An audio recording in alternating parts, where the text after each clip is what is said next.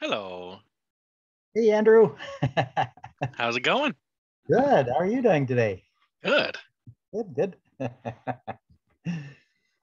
Hmm. Really cold up here. How is it down there in Iowa? Yeah, we're neighbors. My all the pipes in my house froze solid for like 3 days, so that was fun. Oh no. Oh boy, that's not fun. It's fine. It's okay now. It's not quite back to normal, but yeah, it's Okay. chilly out. It's a bit nippy.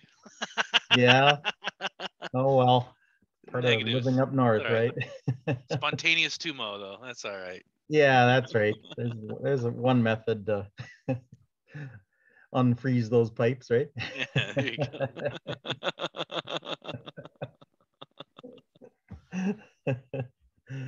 Wow. So you Yeah, have a new bummer. book out called The Mhm. Frog. Yes. I think last time you interviewed me, I had held up the manuscript. I was working on the final draft at that time. So Yeah, this is it. excellent. The Frog, a spiritual autobiography spanning many lifetimes. Beautiful. So it's a hefty book. Yeah. So, Yeah, it's good. but it kind of had to be this long. I kept trying to whittle it down, and it was like, no, I gotta have more, gotta have more. so They can whittle it so down when they make the movie out of it, right? there you go. I don't know what kind of movie that would be. Wonder what actor will play you. Yeah. Ooh, that's a good question. I don't know. I'm rather proud of it. Cool. It was a very challenging work, and I've been writing for 40 years. It hasn't been how I've been making a living, but I in my spare time I've been working on lots of things since I Excellent. was young, and this was something that I had the idea that I could write something in more of a contemporary style. I'm a big Kurt Vonnegut fan, and so Right. you reading this book, you see that You said because there's a there's good amount of humor in there as a well, right? lot of Or just fun? humor, lot of little vignettes, a lot of it seems like it's serious, all of a sudden it's a joke, Beautiful. Very but good. I that's kind of what spiritual practice is Yeah. like. I was just gonna If say, yeah. you take yourself too seriously, um it's not the same. You got to be able to let it go. You got to be able Totally. to laugh about things, laugh about yourself, Yeah. laugh about this ego that we It's create out of so nothing. therapeutic. It's so energetically healing. It's so, Yes. I have friends that do this, that just go around town cracking jokes to people and just trying to lighten it up. And it's such Yeah, a powerfully alchemically transformative thing to just do it, exactly. random strangers, Yep. and just transmute Yep. that energy. It's great. Yeah. Well, you can't stay angry for long if somebody makes you laugh. Yeah, It's that's true just too. it's just Yeah. woof, gone. And that's not to say that this book isn't serious. I mean, it's Right. very serious, and it's a very honest appraisal of a spiritual path. So I mean, it's like, I'm talking about my spiritual path, warts and all, uh, and in depth and in detail, including my near-death experience, which was Right. a very, very important aspect of my spiritual path. And Right. so, basically, I'm looking at past lifetimes and lifetime after lifetime of rebirth and continuation of a um, of a spiritual path, and sometimes uh, it's I get derailed for a lifetime and then Mhm. come back. There's karma that brings you back. You set things in motion, and so this spiritual path starts with a memory that I was able to discover through meditation I was trying to find out uh, what was I doing when Buddha Shakyamuni walked the earth 2,600 years ago? Where was I? Did I know him? And I was, my ego was saying, "Ooh, I hope I was one of his disciples or somebody really close to him," you know. and, and so, because it felt like there was a familiarity, like there was something there that I must have, you know, had some connection. And so my you know, my egotistical self was sort of inventing all these ideas, and so I started to look back at my past lives. And you can do that through meditation. You know, you just start by trying to remember today, remember yesterday, all the way back to the day you were born, and then the moment before that when you were a different person, you know, completely different person, and then following that stream of consciousness throughout lifetime after lifetime. And then you can see back as far as you want. You know, this is something that people do, and it's not a super important thing to do with spiritual practice. In fact, it could be a problem, it could be a hindrance, because Distraction, kind of like a the parlor trick distraction. or a using of a siddhi type thing. Yeah, you could Knowing even, you things know, that were forgotten sometimes for a reason, but not always. But if you have access to yeah, it, then things you hey, let go and now you're bringing them back, and it's like, I why see. why are you You're doing it, you kind know? of re-inviting the energetic attachments a little bit Yeah, so by you got to do okay, it kind that's of a good point.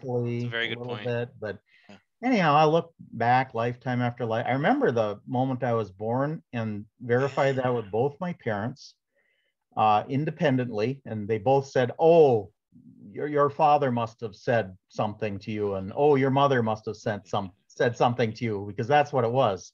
And I'm like, "No, I remember it. I Yeah. remember that I was when I was born in this lifetime. I remember my parents singing." Right. And they said, "How could you remember that?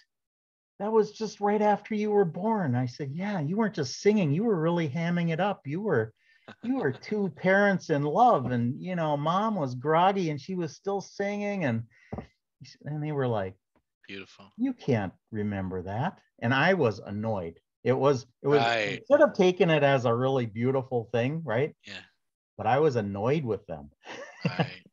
And then I look back to my last moment in the past life and discovered that, oh, my parents were singing just before my death, Yeah. and I was killed by military action. Boom. I was annoyed with them because I wanted to run away as far as Right. possible. Well, in the next minute, which was, you know, 2 or 3 years later, I'm not exactly sure. Um, you know, I was born on the other side of the world and my parents were singing.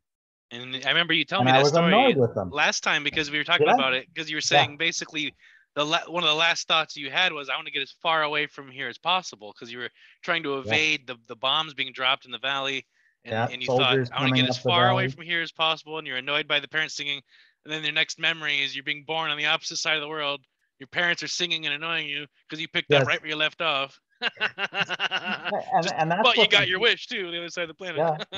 yeah. And that's what these, what lamas will teach you about death, is that the last thought in your previous life Yeah. is the first thought in Oh, this life. And I get it, because yeah. it's that stream of So there's consciousness. a seamless continuity, even Yes. though it's this timelessness, because it's like you said, it could have been years, could have been who knows. Yeah. And time works differently than we think. And I know your first book was called Timeless Luminosity, and Yes. this one's called The Frog. So what's the main difference between what's the content in Timeless Luminosity and the content in The Frog? Well, Timeless Luminosity, lots of people have been asking me to talk about this book. This was basically the inspiration here was, um, after my near-death experience. I wanted to not only explain what my near-death experience was, and that was in 2016, but I also wanted to write poetry. And I did this secretly, didn't tell anybody about it at first, thinking I'm just going to burn it in a bonfire when I'm done. Mm, But anyhow, I started writing it, and I had some different people, family, friends, say, don't burn your manuscript this time, because that was my typical thing. I'd work on something and then I'd burn it. It's like a Tibetan sand Yeah, painting. You yep, sweep it into the river. Yeah, I know yep. what you mean. Just But let then it some of go. us take, Yep, digital photographs of the sand mandala and put it behind some plexiglass at the airport, and that's nice too. yep. So this is the main point of this book is to inspire people to awaken through explaining the death experience and that truth that we discover when we die. The Dharmakaya. The Dharmakaya, the Sambhogakaya, the Nirmanakaya. This whole experience. I explained that in this book. So, but it's 112 poems in here too. So I mean, the poetry, I think, was kind of the main point of this book, was write some poetry that really inspires people to practice, to do spiritual gather practice. The bodhicitta and yes, yeah, yes, to really just decide to awaken. And it was so obvious after my near-death experience that, well, we can awaken anytime we want. It's not like, it's not like you have to go to a monastery and sit on top of a mountain. It's like, just your regular life. You can awaken. yeah. And so the poetry is meant to inspire that, and to also, a lot of it is little meditations on death and our real condition. So excellent. It's, it has a lot to do with non-duality and this illusion that we call self, this illusion that we fabricate our entire reality. We don't even realize that it's more like a dream than it is anything solid. And and one of the things that I learned when I passed through the death, Bardo, is that that death is that luminous, the timeless luminosity, as I call it, Dharmakaya. That's more real than anything we experience in our daily life. Yeah. And people often ask, well, how do you know you weren't dreaming? Well, it's like, how do you know you're not dreaming in your daily life? Because it certainly, when I came back from death, this world seemed like a big illusion to me. It seemed like a shadow. Dream. It was compared to just, that, sure. It was just a dull place, and it was nothing substantial about it. And became very confident that our material existence is just, it's just like a big dream is what it is. Yeah. It's not really any difference between our dreams and our daily life. So and I think that when we die, there's this raw exposure to reality as it is. And it's not something we can really explain. You can't even point to it, because it's not that it's nothing, but it's not nothing also. And it's not nothing. Yeah, the way I put it recently is, I said, what is it that's aware of emptiness? Yeah. I mean, what is that? That's something that a lot of people will ask is, what is that that's aware?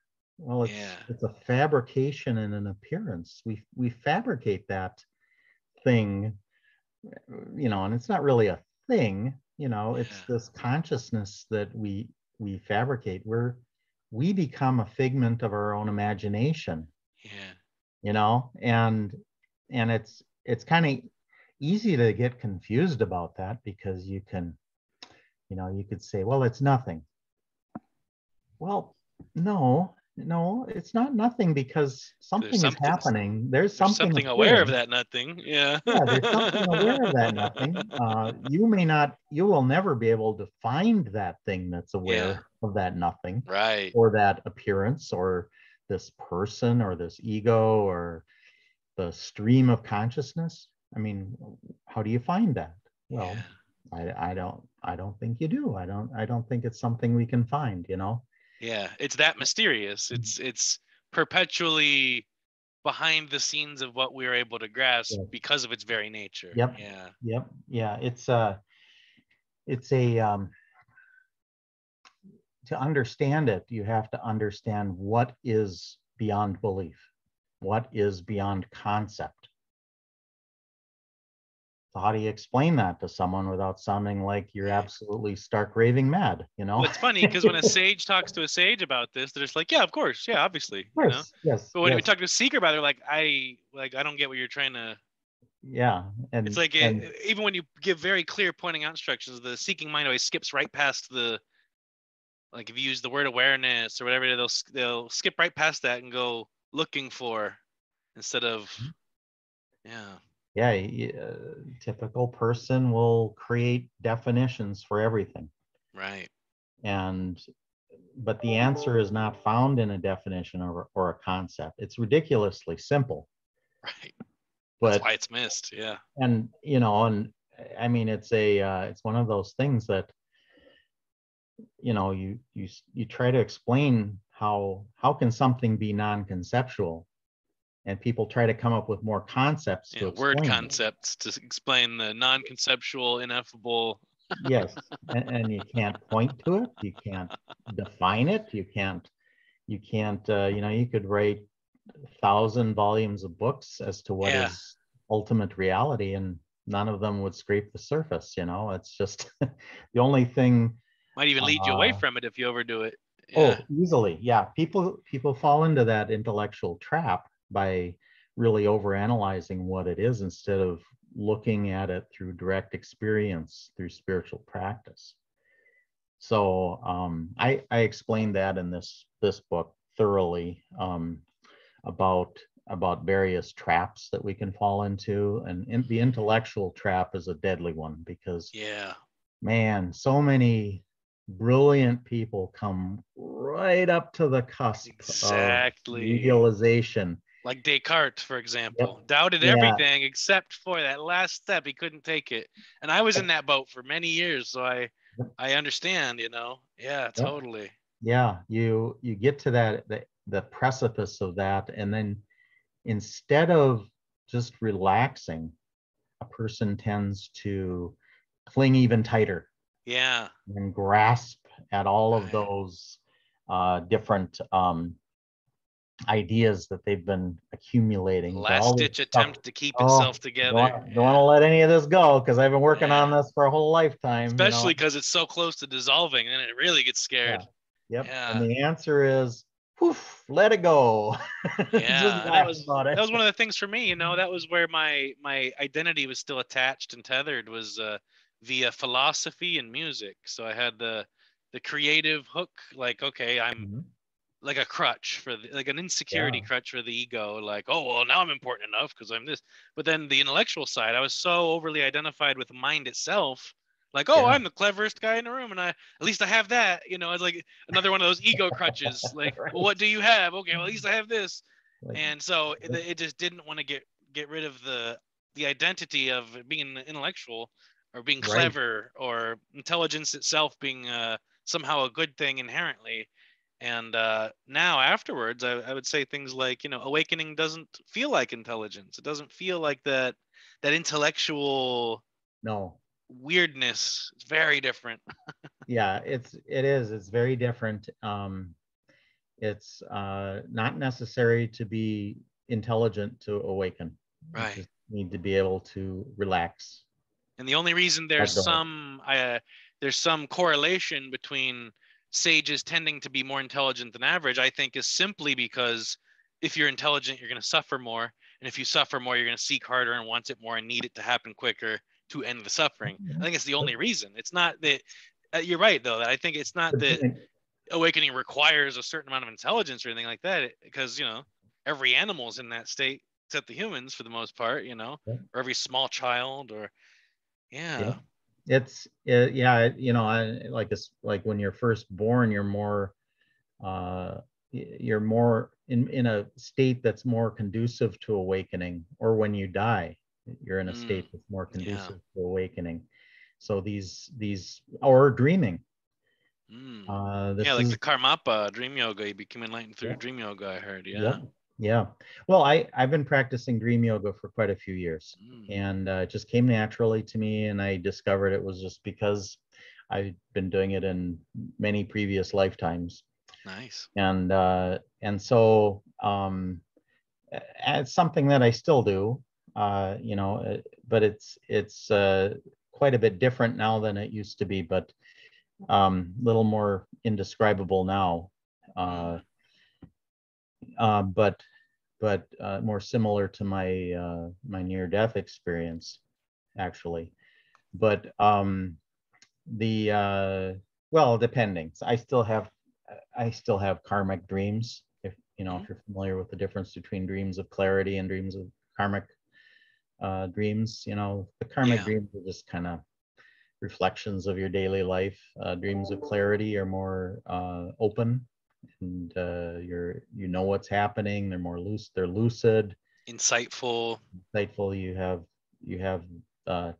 more choices, and you're not just sort of drifting through your dream. Right.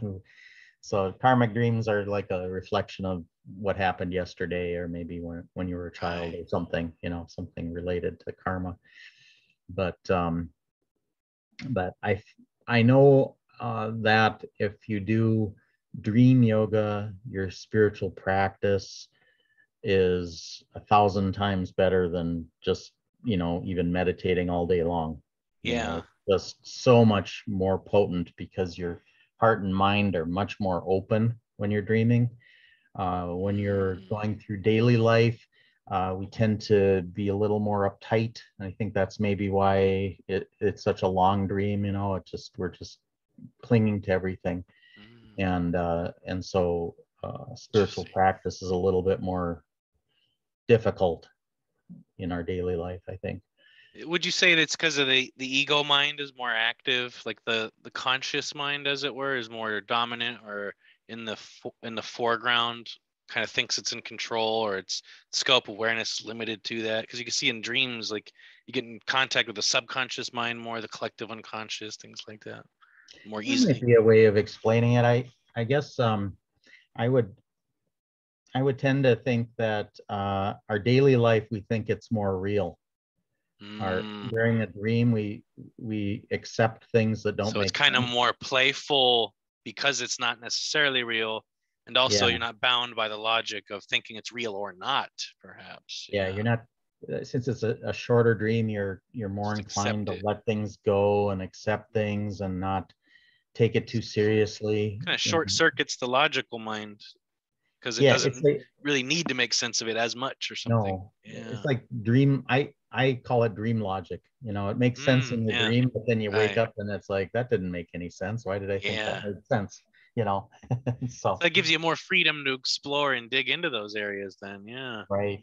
And to really, it's almost like, like immersion therapy or something. I always talk about, you know how I am. I like to make broad, generalizing, sweeping statements. And for anyone that doesn't know my style.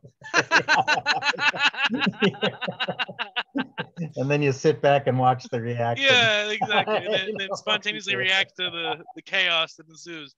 But so one of those broad, generalizing statements I like to make is that all dreams, and usually in this case, I would mean what you're calling karmic dreams, that all dreams are either a desire, a fear, or a combination of the two.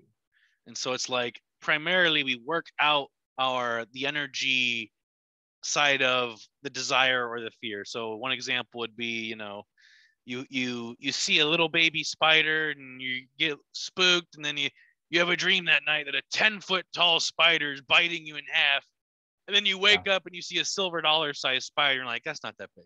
Not a big deal. No big deal. Yeah. It's over there. I don't Silver dollar tarantula, whatever. At least it's not 10 feet tall and biting me in half. That type of thing. So you're suddenly more equipped.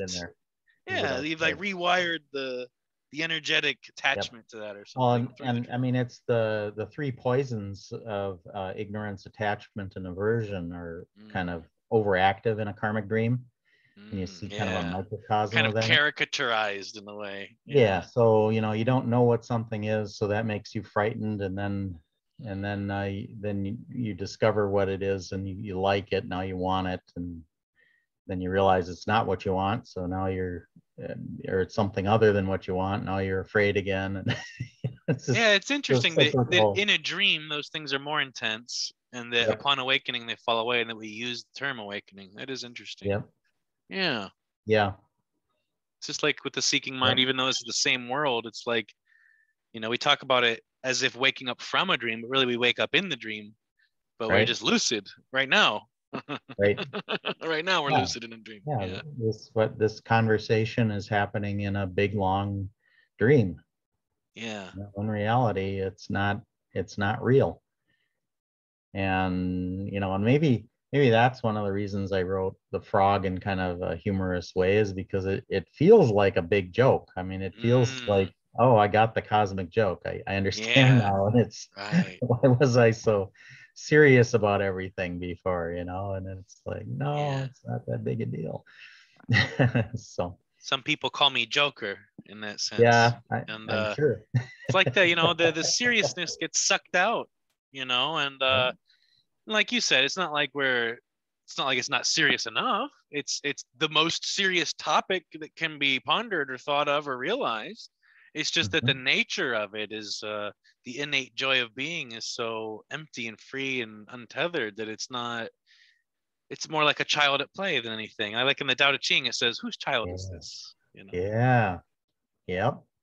That's or Buddha nature itself. Excellent way of explaining it. It's you realize you can just have fun. You can lighten up about everything. You can enjoy it. Yeah. Enjoy it. Just the enjoyment body, the bliss sheath.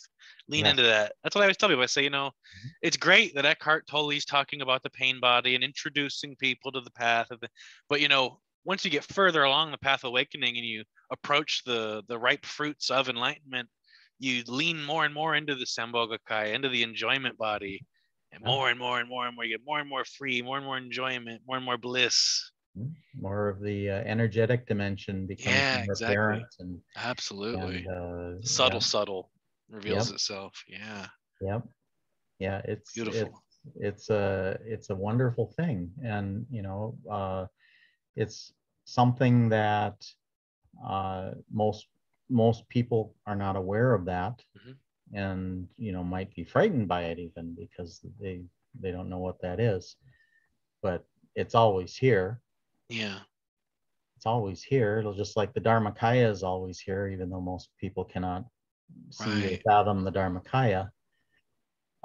It's part of our Nirmanakaya dimension. This physical condition that we find ourselves in is all part of the Sambhogakaya and the Dharmakaya at all times. And so awakening, you open your heart and mind to that. Maybe not fully at first, maybe in stages. A lot of the time, I would say, I guess I haven't thought about it a lot, but I guess I have this sense that there's stages to awakening, that sort of the discovery of emptiness is sort of an earlier phase of that. I don't know what he's barking. Got Sasquatch out there? Bigfoot walk by the door? No, I don't see anything. 10 foot tall moose or something? It must have been a deer or something. Yeah. I don't know. I don't see anything. Well, he saw something. we get a lot of deer in our yard, and occasionally timber wolves. And I was gonna say, I thought you said something about a wolf trotting through the other day. Yeah. Well, we had a pack of wolves killed a deer the other day, not too far from our house. Oh boy. The kind of two properties over from us. Wow. And in fact, today I was taking bones away from the dogs because they were finding parts that were left over. Oh wow. Poor deer, but that's nature, that's just how it is. Yeah. And we had bears and all kinds of different foxes and all kinds of animals here. A lot of like bald eagles and yeah. The deer hang out in our yard though a lot because they like to come and raid our bird feeders. You say you feed them? Yeah, I try not to feed, leave too many seeds out there, but the hooligans come out of the forest and raid everything. In Pennsylvania, we used to put out like honey flavored bird seed in this thing, and the black bears would come to bend the thing down. Oh yeah, steal because of the honey in it. Yep, that happens all the time here. Yeah, at least in the warmer months. Right, right. Yeah, it's it's pretty cold thing. here. It's funny when I tell people, people from other countries, like, oh, what's the weather like in Iowa? Where you go? Oh, in the winter it gets to -20 Fahrenheit. In the summer it's 110. Yeah. And they're like, what? It's quite a range. I used to live down near Iowa, southern Minnesota for a few years, and couldn't handle the summers. They were so hot. What's it like where you're at with the summers? Is it not quite as bad? What's the highest it gets? Like 90 degrees is about the warmest it gets. Yeah. People start complaining once it hits 70. So, yeah, I don't mind the cold. The heat, on the other hand, yeah, you can always add layers, but the heat can't rip your skin off. Yep. Yeah, it's not like the Corn Belt at all. So yeah, we're northern Minnesota is generally cool, kind of where I'm at, near Lake Superior. You say you're up by the border, aren't you? Yep, not too far from Canada. Yep. So, yep. Well, one thing I wanted to. Oh, go ahead. Sorry. Forest in the background there. Oh yeah. Big trees through that window. Nice. Mm-hmm. Yeah, you got a beautiful property there, and a lot of the pictures you take are just mind blowing. It's great. Thank you. I'm using one of them on my YouTube channel, and that is the banner. It's one of the pictures you took, just for everyone out there to know that he's got some really good photographs, man.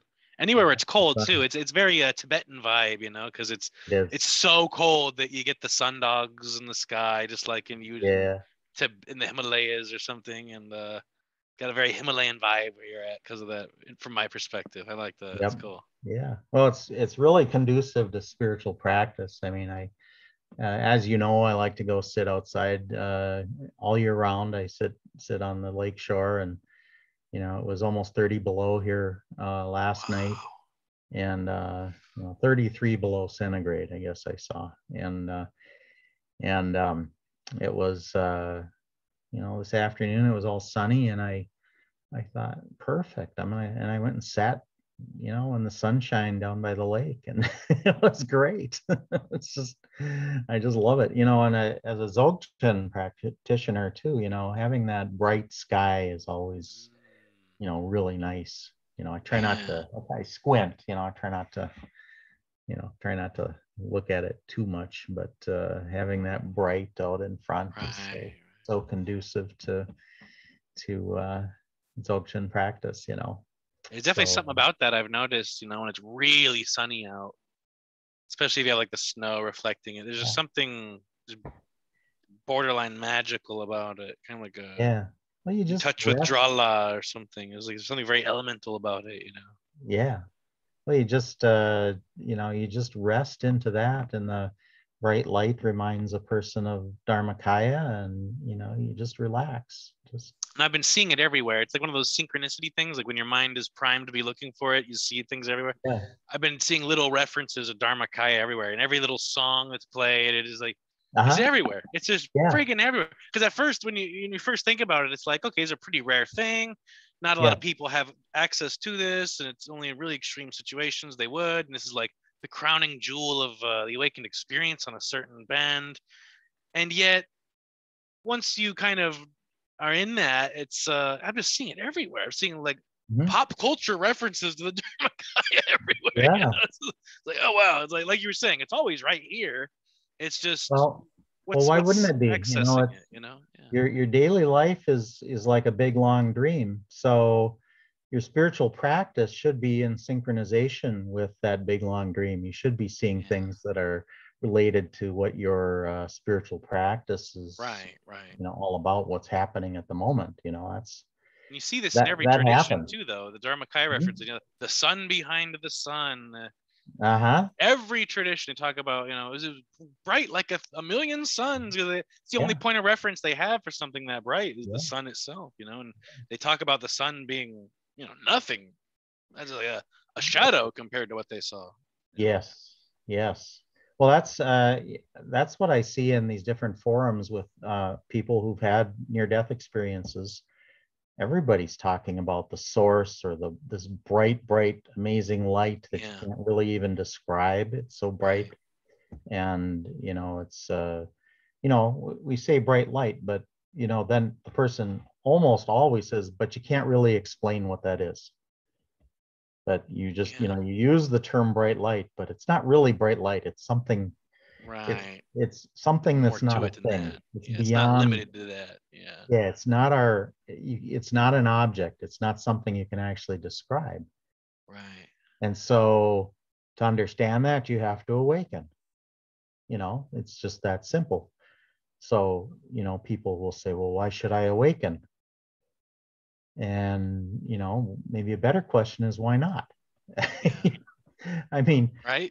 You know, ask yourself that. People always ask me that. They say, well, do I need this? I say, well, no, you can keep suffering. You can keep suffering. Yeah. Like, well, why would I want this? Well, do you want suffering to end or not? Next time you're complaining about something or other, then, you know, ask yourself if you need to awaken then, you know? I mean, you know, we have this great opportunity to awaken. I mean, the human life that's what it's cut out for, is awakening. And people tend to squander it because they don't really want to realize what that is to awaken. And you can't make them thirsty for it. You can't make them hungry for it. It's it's kind of like Elon Musk said about being your own boss. He said, if you need a motivational talk to do this, then don't do it. Right. In other words, if you need me to convince you to want enlightenment, then don't even worry about it. Because if it's not every fiber of your being that you fucking need this immediately. Yeah. Well, I always say that bodhicitta is the key to awakening. Yeah. So bodhicitta is love and compassion with the desire to awaken. Totally. That's and short explanation of what that is. Yeah, absolutely. You know, and I always talk about that. People say, well, you know, Buddhism says don't desire. That's not what it says. That's mistranslated. It says to triage and prioritize your desires so that you're desiring what will actually satisfy you, which is awakening. Yeah, I mean, you know, if you treat Buddhism as a thou shalt not series of instructions instead of loose guidelines, you'll never awaken if that's how the way I put that is I say a good Buddhist is a bad Buddhist and a bad Buddhist is a good Buddhist. In other words, a good Buddhist knows that this is just a loose series of guidelines for an exact science of phenomenology. Buddhism is only a path that must be abandoned at some point. Yeah. And people, you know, people get shocked by that statement. It's kind of a provocative statement. What do you mean by kill the Buddha? Yeah. But if you don't abandon the path, when you're ready to abandon it, you know, you won't awaken, because awakening is not the path. The path itself is just a series of practices that help you to understand more and more clearly why you should awaken. And as you venture down that path, your desire to awaken becomes greater and greater. Right. Because now you're really looking at what's happening. You're seeing your life. You're seeing the world around you. Then you start to understand ultimate bodhicitta, which is what that supreme light, the supreme source really is ultimate bodhicitta. And it can't be defined. It's not really something you can really define. And so you know, the step of awakening is opening your heart and mind to that. So from different finally having direct access to it, and then using that direct access that you finally have to further it. Right. So from different spiritual traditions or religious traditions, you can say that, you know, I've done some talks in a church here, a couple talks. I've been invited back a couple times, and this last one, it was about how bodhicitta is the key to everything. And I explained, and there's a number of Christians in that group, and I explained how, Christ, his only teaching was really love and compassion. Yeah, which is very Buddhist. He was actually teaching Buddhism. Yeah, he's a Dharma practitioner. Exactly. But let's, that's a controversial statement, but we might be quiet about that in certain contexts, but it seems to be obviously the case. Yeah. Yeah, some people are not comfortable with that, but even if you're, even if it's something that maybe you don't want to accept, the truth of the matter is, if you look at Christ's teachings, it's all about love and compassion. And what was that thing that he said? The kingdom of God is within you. Yeah. Well, that's awakening. You're looking within, and there's, you look within, there's Dharmakaya. And he was manifesting all these Tibetan cities, all these supernatural powers you only hear about in Nepal and Tibet. And he was demonstrating them. It's like so obvious. Yeah. Yeah. That's right. Where did he go from 12 to 30? Oh, gee whiz. I don't know. Maybe east. I had an argument with a theologian when I was in college, because I went to a Jesuit university, and I was this hyper Buddhist guy arguing with Jesuits, about the logic of Catholicism versus Buddhism type of thing. Right. I said, from my perspective, it's pretty obvious that Jesus went to, India and Tibet and Nepal, throughout that whole area when he was about, from like 12 to 30. Mm-hmm. And they said, oh, that's preposterous, Oh, I used to believe that. And then we realized better. And they go on and on and on trying to debunk it. And then like an hour later, I had shifted the conversation to something totally different as a trick. And I said, so isn't it true that Jesus's disciples hopped a ride on the spice caravan to India, and they, like a highway to India, and then they preached Christianity throughout the East? They go, oh yeah, absolutely, we have plenty of it. I said, aha. You're gonna tell me that wasn't around a few decades before that? Gotcha. Right. They were like, oh no. There's another way of looking at it too, is that there are texts in India that have to do with Christ. Yeah, exactly. So that we're not influenced by people from the Middle East or Europe. Beautiful. So yeah. But that's a big, long discussion. I'm going on a metaphysical whim here. This could be total bullshit, what I'm about to say real quick, then we can loop back around. But, I was thinking about I was researching the Shroud of Turin, and who knows, it could be anything, right? It could be debunked but I thought it was an interesting take on it that someone was talking about, was kind of like from the Dzogchen perspective of, kind of like becoming a ball of light or whatever. But that's really what the story was indicating happened to Jesus in a way. It was a very Tibetan rainbow body type ending. And what if, maybe that's, who knows? Who knows? Well, yeah, that occurred to me as well. It's some amazing parallels there. So seems like more than a coincidence. Yeah. That was one thing I talked about in my book, is that I believe that Yeshua, that was what his name actually was, should actually be part of the Buddhist lexicon. Absolutely. Just like in one of the communities we're involved in with Pamako Buddhism, we have we kind of talk about that quite a bit, like the importance of, like, Jesus, Babaji, and Buddha, or whatever. It's like, why not use guru yoga to kind of tap into the energetic signatures of Jesus? Why not? As a Dharma practitioner, why wouldn't you? He's a Dharma master. Why wouldn't you tap into that? Well, why not? I've actually been to Buddhist retreats where the teacher was saying, we're practicing guru yoga, and the teacher was saying, even if if your guru is Jesus, that's who you should visualize, and then you and Jesus become one. Yeah. Why not? Yeah. You enter into that space, download that particular flavor. Why wouldn't you? It's exactly. just its own type of empowerment. You don't have to limit yourself to anyone. It's like when we receive Buddhist tantric Vajrayana empowerment. It's like, it's not just one signature you're tapping into. It's usually dozens, Oh, yeah, definitely. Get all those different, and it's intense. It's at this point, it's it's not, what used to be referred to as subtle isn't very subtle anymore. That's why we're leaning into the subtle, because you can, and it's just so intense. interesting. The energy is just so obvious now. Yeah. Oh, definitely. Yeah, it's there's no reason to limit ourselves to Ever. say, okay, this is the specific and that's something I wrote about too, is don't just say you have to be one thing and then follow a strict set of rules. Yeah. Do what's right for you. Do what pay attention to resonates moment to moment. That can shift around. That's one of the methods for awakening I give people, because that's usually what they're asking for, and you don't expect a non-duality speaker to give methods, but there are some. And one of those is just to resonate with whatever resonates, hop around. The moment it stops resonating, shift gears. The moment it starts resonating again, go back to it. Why would you force anything, contrive anything, unnaturally tell a story that doesn't feel right or natural?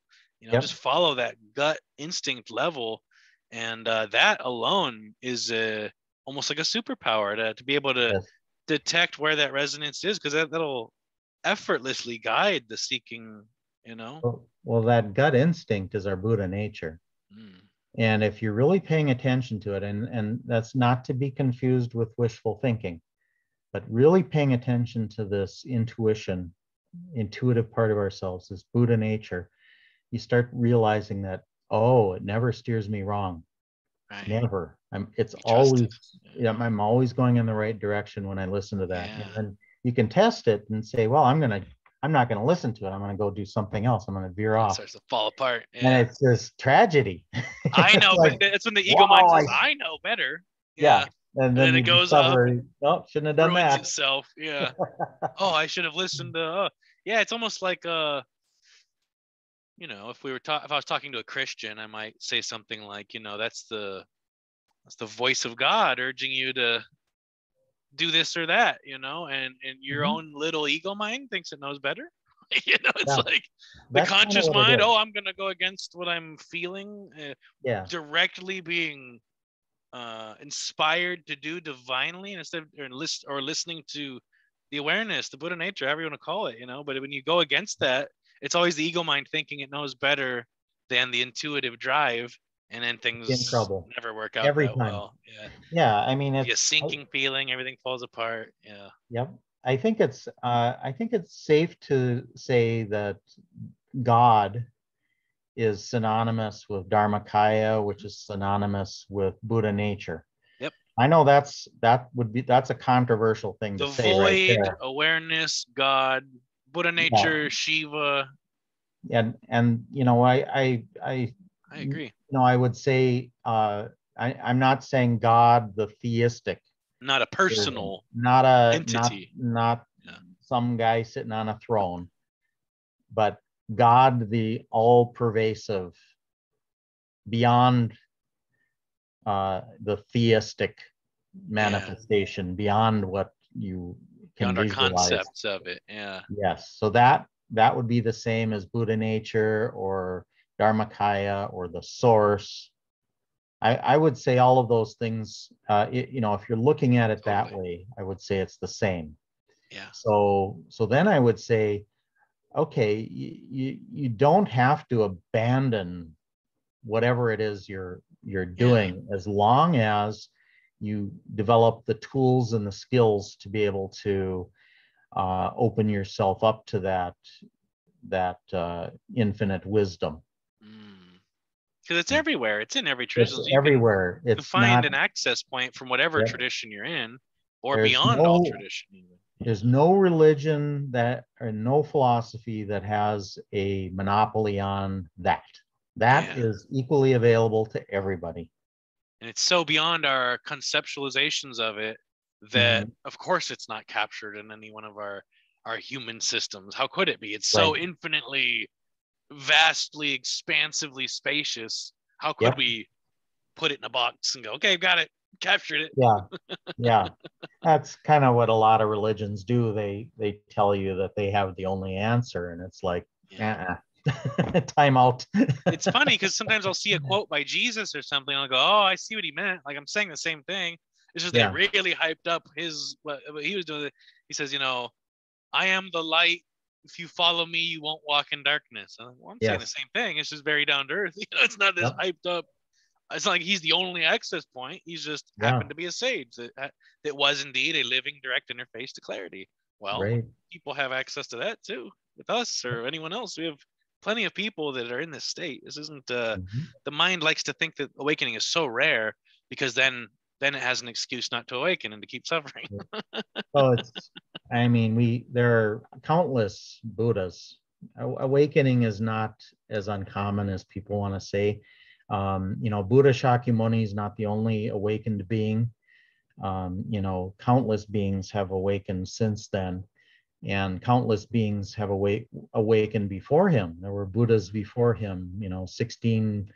18,000 years ago, there was Shenrab, Tompa Shenrab, the Buddha of the Bon religion. Yeah. That was a Buddha. And guess what? That Buddha said basically that bodhicitta is the key to everything. Yeah. That's weird. All these sages are saying the same exact thing over the course of tens of millennia. Gee whiz, I wonder why that is. Well, I've had people argue with me about that point about bodhicitta, and they love arguing. And they've said, well, no, it's renunciation has to happen before bodhicitta. And I come back and I say, well, why would you renounce? Why would you renounce if you didn't have bodhicitta? Unnatural. Why would you pretend? Is what they're saying. You're just going to renounce. It has nothing to do with having love and compassion. You don't have a desire to awaken. You don't have love and compassion for yourself. You just decided one day, I'm going to renounce. That doesn't happen. It's a cool story. Yeah, exactly. The way I put it is I say, everyone, all these seekers are trying to they're like, oh, Andrew, you must have been cultivated and disciplined. And it's like, no, attachment doesn't just gradually fall away as you practice. It really falls away in a huge chunk upon awakening. Yeah. And then the remaining 10% or whatever after awakening kind of gets ironed out over time if it needs to, and I need to. Who cares? But that 90% gone instantly. Yeah. So the way I put it, and again, I make bold generalizing statements. I'll use that as a disclaimer. But furthermore, attachment falls away upon awakening, not until then. And how do you get to awakening? Yeah, you have to want it. You have to want it. Yes. And why would anybody want that if not for compassion for the sake of yourself. liberation? And so that same compassion you have for yourself, that same desire to want to be free. So people always ask me, well, why are you doing these talks? It's like, well, I want my enlightenment over there.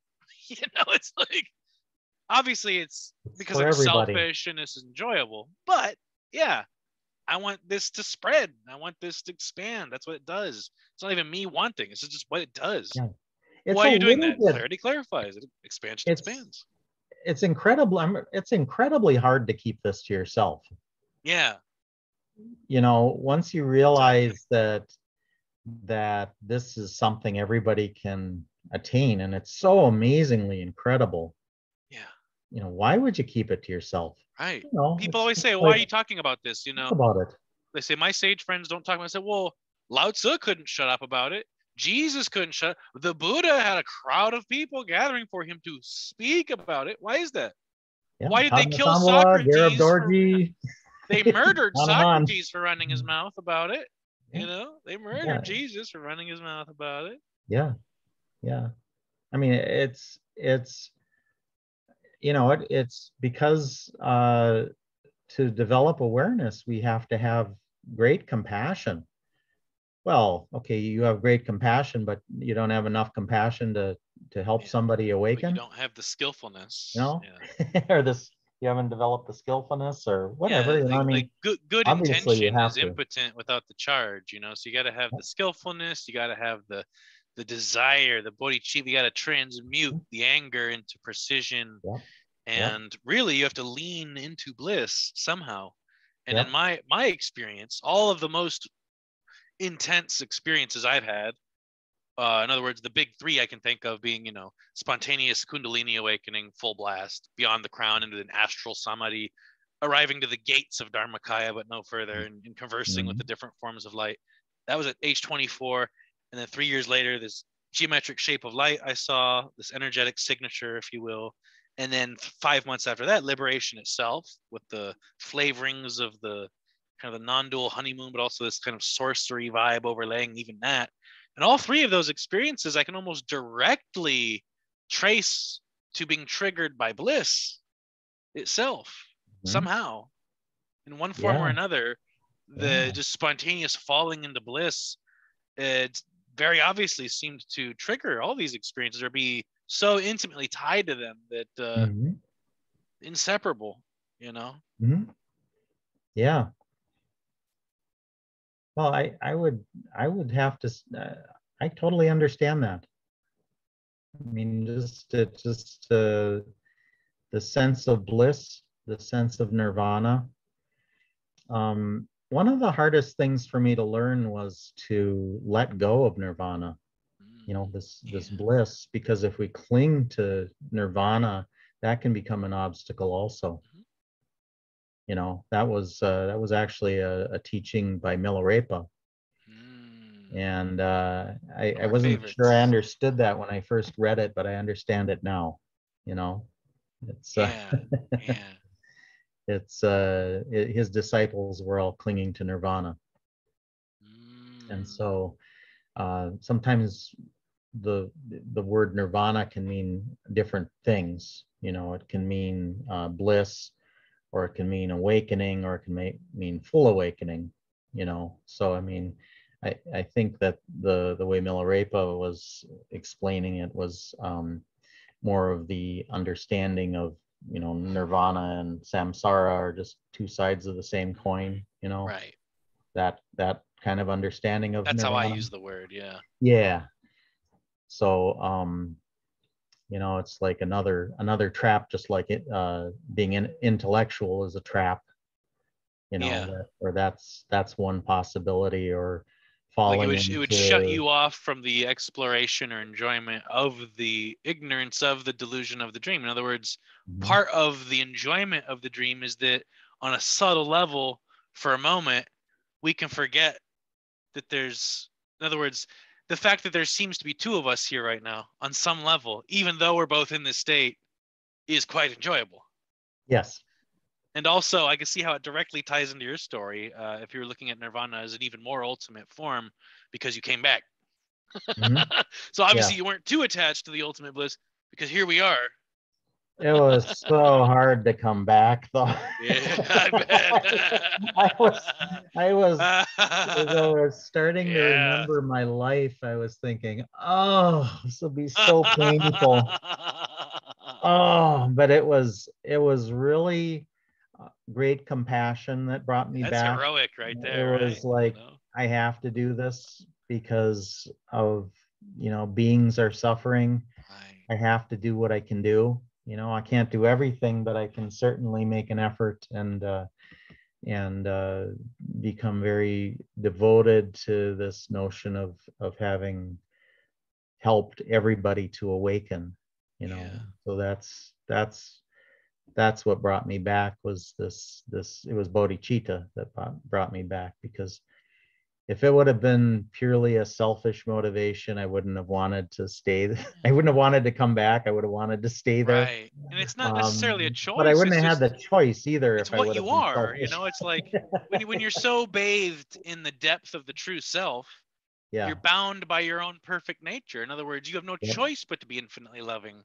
So you didn't have, so in that sense, even if you look at this, because there's three different layers we could look at this from, on the most fundamental, on the grossest level, we could say there seem to be separate beings here in Yeah. physical forms. Then on a higher level, you could say, well, there's kind of something in between that and the ultimate, where there's these energetic forms, these Right. astral, multidimensional shapes of light that are less Mm-hmm. bound. Each one of them is like a living god, and yet ultimately, Mm-hmm. and so in that layer you could so on the fundamental gross layer you would say, I have the great desire for all beings to be free. On the Mm-hmm. astral layer you might say something like, oh, all beings are free. And then on the For free, ultimate but they don't layer, know it. Yeah, exactly. But down Yeah. here, they don't feel it that way. But then ultimately, there are no beings. However, just because there are no beings, this is a, you're still bound by the nature of your loving. You're still infinitely loving, even to the figments of your imagination, as if they matter, as if they're real, as if it's Yep. serious. Yep. Even knowing all the while the ultimate nature, it still doesn't detract from the spontaneous, unconditional compassion for apparent beings. Right. Right. Well, yeah, I mean, it's, without falling into the trap of nihilism, we've got to be very careful about that because, certainly there is this appearance of beings. There are beings who are suffering, as maybe, sure, it's a figment of their own imagination, but they don't know that. Right. And so it's this ultimate bodhicitta, this great compassion for this aspect of us in this dull portion of a dull universe, where beings are wandering and confused and asleep, and so they don't know that they're actually this amazing light, that they actually have complete and total awareness. They don't know that. And so when you see it that way, it's hard to have concern for yourself. You have concern for these beings, because if you've already tasted the Dharmakaya, then there's no problem for yourself, Right. because Right. you're imagining self Right. on this It's non-conceptual like when people ask me how I level. am, I always hesitate. I'm like, "Hi, how are you?" I'm just like, "I'm always That's what I okay." do. I don't want to That's sound what cocky, like, "Oh, I'm always okay. How are you?" that's what I But do. I either hesitate and just go with it. I'm fine, but it's like I'm Yeah. always okay. Go to the doctor's office, and on a scale of 1 to 10, where's your pain level today? I'm like, um, oh, let me think. 3, I guess. My pain. Not even paying attention to the pain. Right. Yeah. Yeah. Yeah. It's Just like, what is socially how are you acceptable feeling? as a response. Like, Yeah. I guess if I was normal, I'd be having trouble, but I'm But not it's normal, so so don't much worry more about it. bearable. Yeah. Exactly. It's not a Exactly. problem. Yeah. It's so easily managed and bearable now that Right, why even talk about it? Yeah. Exactly. right. It doesn't Yeah. doesn't really matter.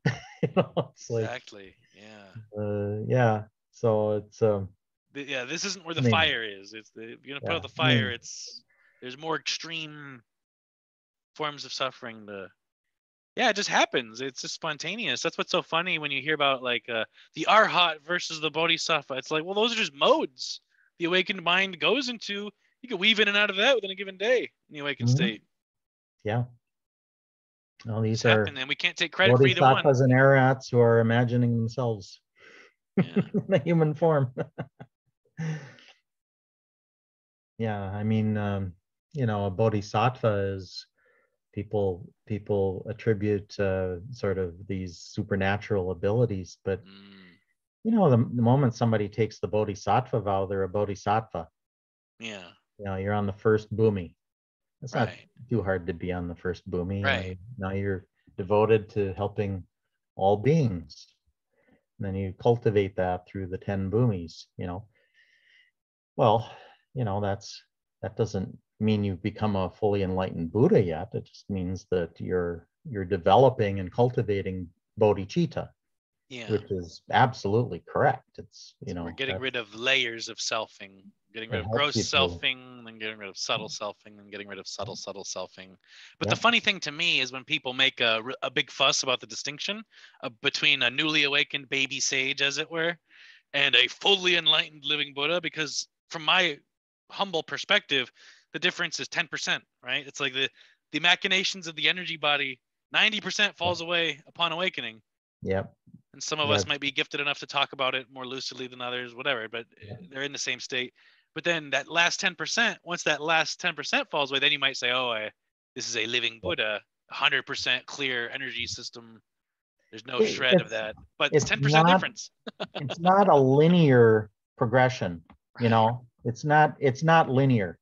Yeah. It's more like this, you know, it's more Yeah. like you know, you're going through your day and all of a sudden everything's bright light for just Right. a second, and then you grab that because you had that lucid moment of awakening, and then now you're clinging to it and it's gone, and it's like, well, where did it go? I just had it, and I can't even remember what that was, you know.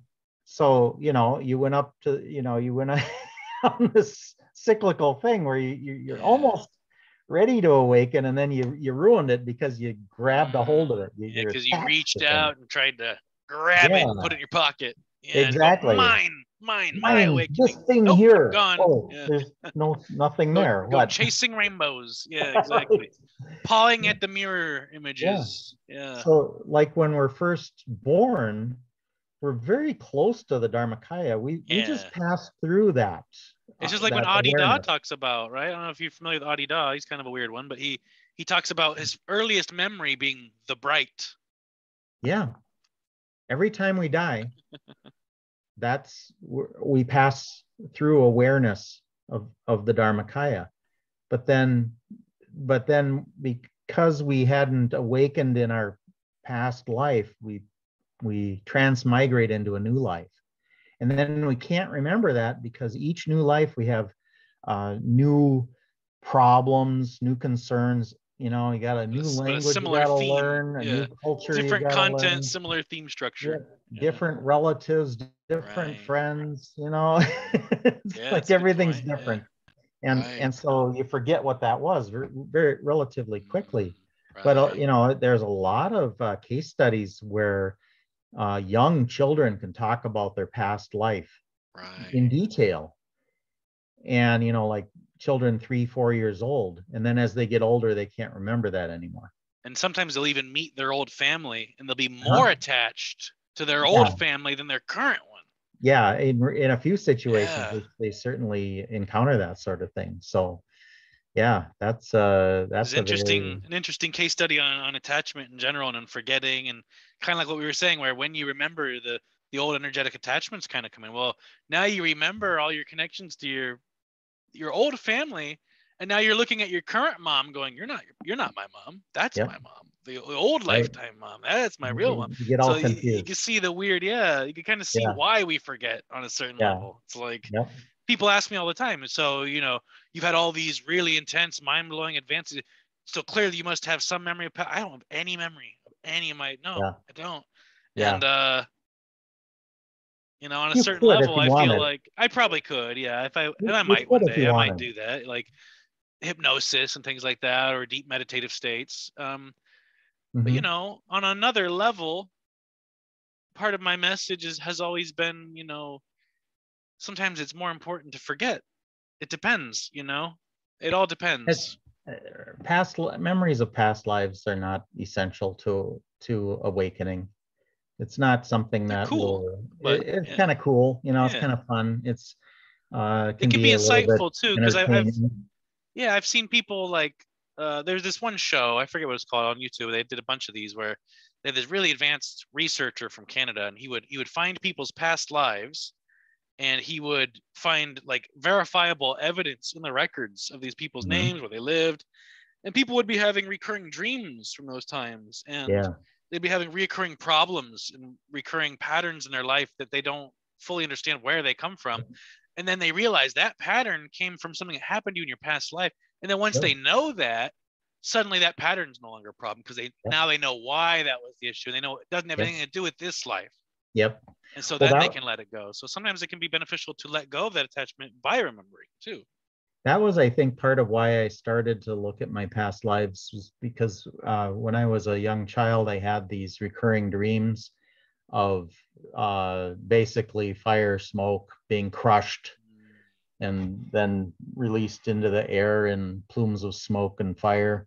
But, you know, I remembered that, and I dreamt that like every night for years.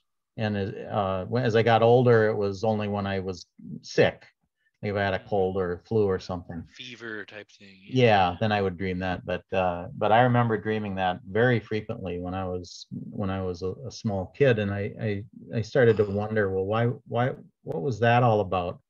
And so then I discovered what that was, and realized that I'd been hit by a bomb and exploded.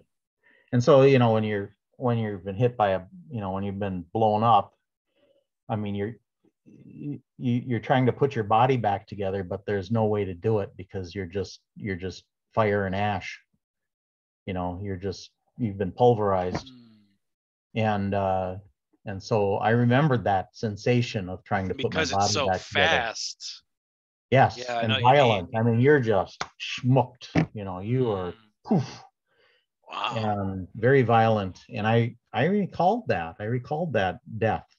Wow. You know, I was living in, I'm assuming it was Tibet, and I was my family, we were nomadic, and we were trying to get away from the army that was coming up this valley. And the army did what armies do. They clear the way, and we were in the way. We couldn't get out fast enough. And so I got hit. I did see someone from Tibet that I think I'm pretty sure that was my sister who survived. But I don't want to contact her because I don't want to cause any problems with her. Right.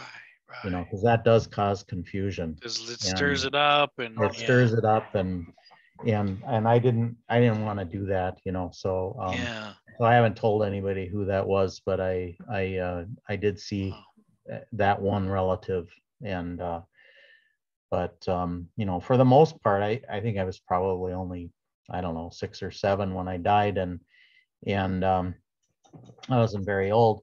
You know, I was supposed to go to a monastery, and my family was happy about that, and I never got to go, of course, because I got pulverized. There were political things going on in our region, so couldn't make it there. But you know, so I found that to be important, just from, you know, analyzing my own what's happening with my spiritual path. And you know, I kind of had a bad attitude about things for a lot of years.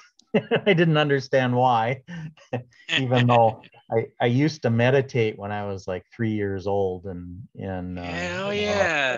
monkey mind. I remember now. Monkey mind, and I got mad at my mom for saying I had an imaginary friend called Monkey. That's not it, monkey mind.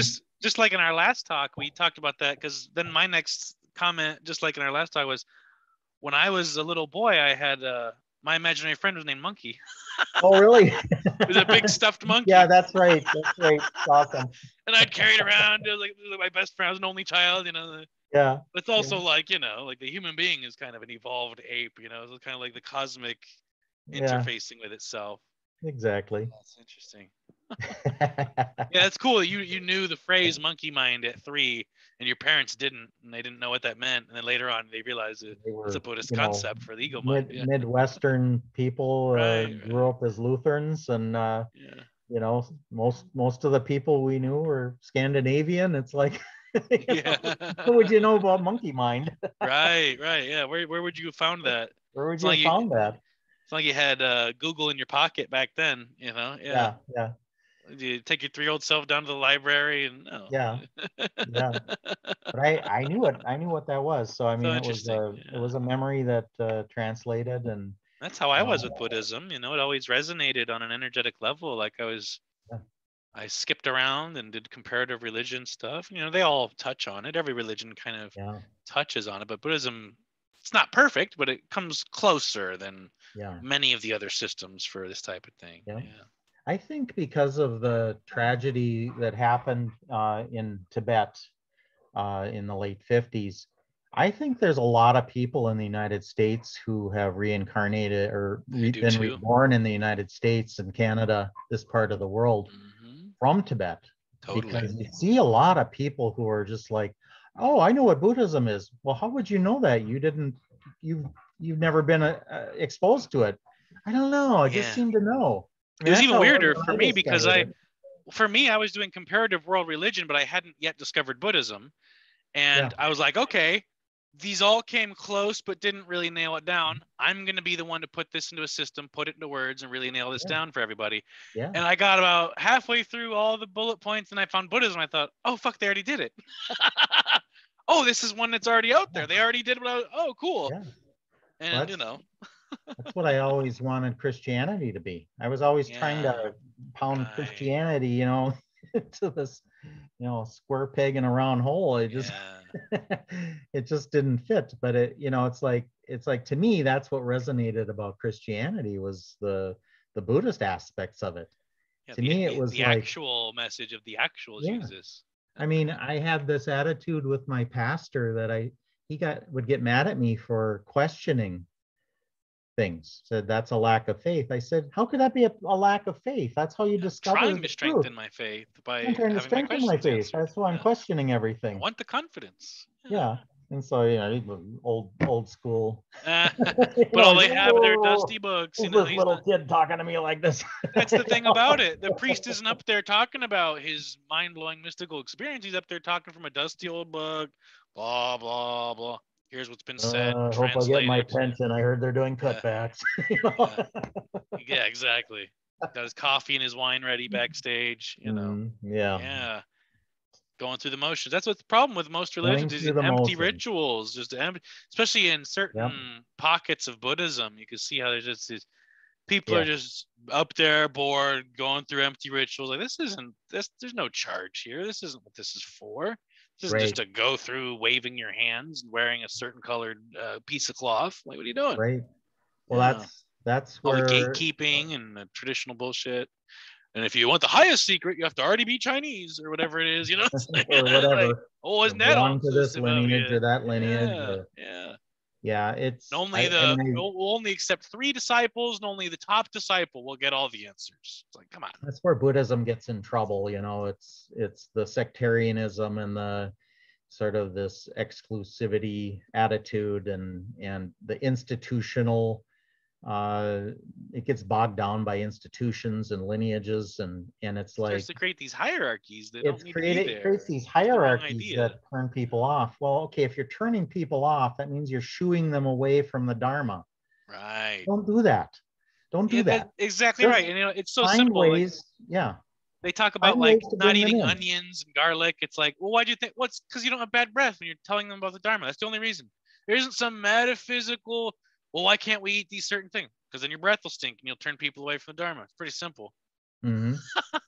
So anything you're doing, no matter how mundane it is, if you're will make you fart during a retreat, that's not good. Yeah, you know. Well, there's some point to that. It all depends. Yeah, everything in its context.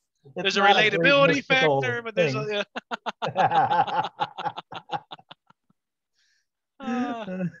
that's what I had. That was one of the funny jokes I had like right after awakening. Was like I was still smoking cigarettes at the time, and I was having a cigarette. I thought, you know, maybe I should keep this. This is like a relatability, approachability thing. Hey, this guy knows suffering. He understands. Let's talk to this guy about it. Yeah. You know, but you know, I didn't do that. But it's funny how that works. You know, if you can wear your suffering openly, or your vulnerability, or your humanness openly. There's a relatability factor. There's an approachability. The more you're like, I'm a superhuman God figure. Well, I guess we can't approach him and talk to him about it then. Yeah. So the more casual and friendly and down to earth and ordinary we can keep it, the more approachable it is. I think there's a real mistake in trying to make yourself look too important. I think being approachable and having a sense of humor, being friendly, just, you know, being kind to everybody. You know, if somebody has a question, you know, try to answer it. Don't act like, you know. You don't use that as ammo to, look how much I know about this and you don't, or whatever it is. Someone else who knows. How dare you ask such an entry-level question around me, or whatever. It's like, you know, Namkainer Boo, my root teacher, he has thousands of students around the world, right? Mm-hmm. And every once in a while I needed to know something from him and I'd send him an email. He'd get right back to me and answer the questions. Yeah, He's got exactly. thousands of students Right. around the world, and he Right. always got back to me. I don't That's remember a single time where he didn't get it's back to me. important. That's something that I view as very important, that I try to exemplify, is to be available, Yeah. to be casually available, you know, in every format. And also, if somebody has a question, I'm not going to dance around it, wear my armor of pretty words. No, you can't touch me. He. No, I'm going to directly answer the question. That's what they want. Yeah. Why wouldn't you do And it's that? Why okay to play a game say, about it? I Yeah. don't know. Yeah. Yeah. Yeah. That too. Sometimes people ask me a very I specific question. say I say, that. listen, that's not my thing. That's not, I don't have direct experience with that, so I can't help you with that. I'm not going to venture a guess because that's not part of my path. I'm not going to venture a guess. You know, you have to find someone that knows about that. Like somebody the other day asked me about the internal sound. I said, I don't know. Doesn't touch upon my experience. I'm not going to, I don't know. Google it. Find someone that knows about it. Yeah. I don't know. Compare notes. There's nothing wrong with that. I think people appreciate honesty when you say you don't know something. Transparency, honesty about what this is like, Very without important. hyping it or dampening it, because so many people do that. Yeah. I don't hold anything back. Yeah. I try to be as honest as I possibly can with people. Right. Exactly. If I'm going to teach somebody something like a meditative practice, I'll explain it, why I do this or what it's all Yeah. about, or, what is the Right. basis of that. Um, it's just very important to me to do that because, The transparency aspect is key, I think. Yeah. and since I've written my 2 books, I've been contacted by so many people. It's just crazy. That's But awesome.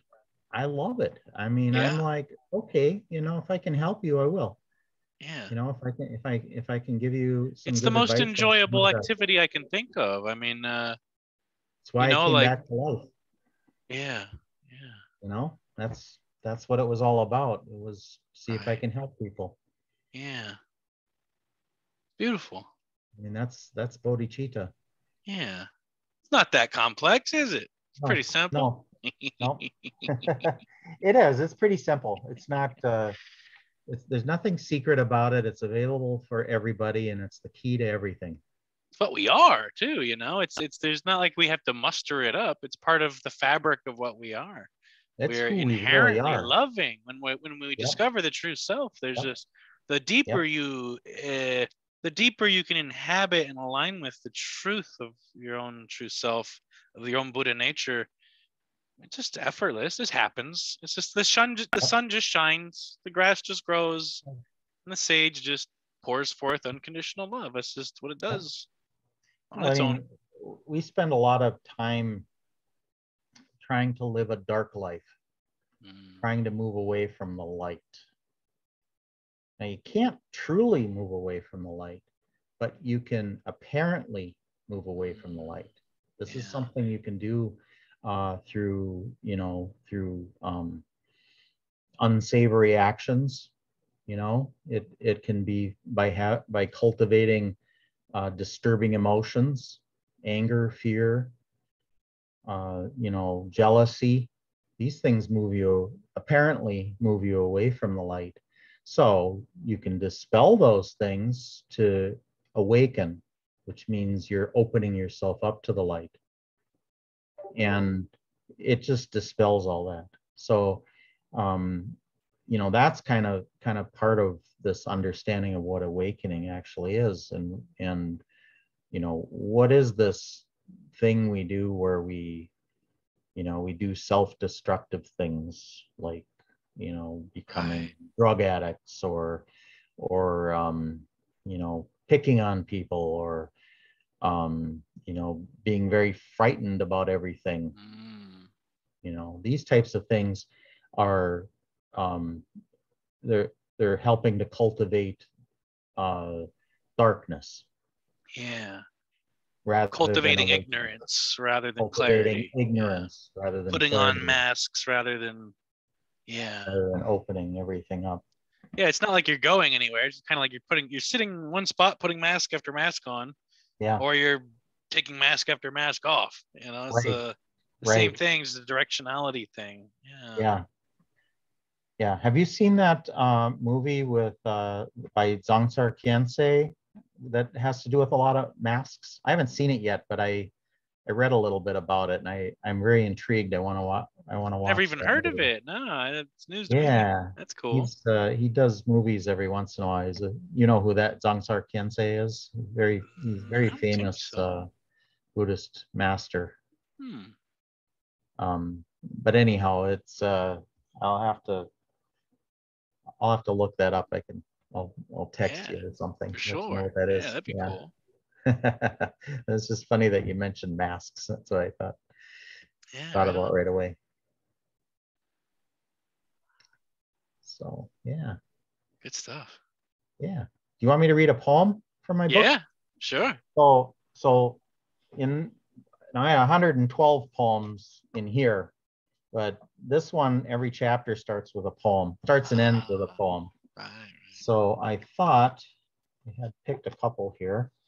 From our discussion today about dreams and daily life, I have chapter 15 is called Dreams and Daily Life.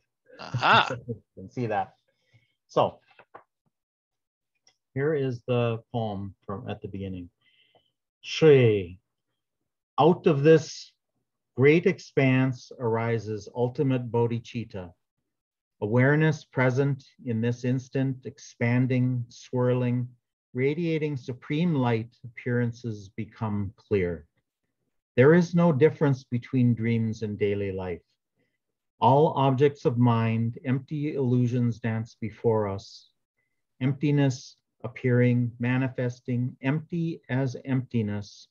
Seeing all as illusion, may great waves of benefit be generated for all sentient beings. Oma Hung, Oma Hung, Oma Hung.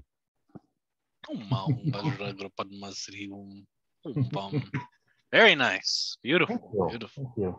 So, like I say, this is all about spiritual practice.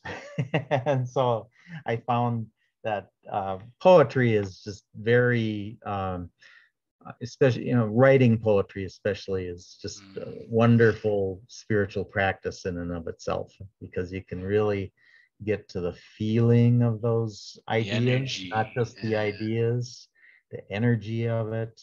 And so then that can kind of manifest that way.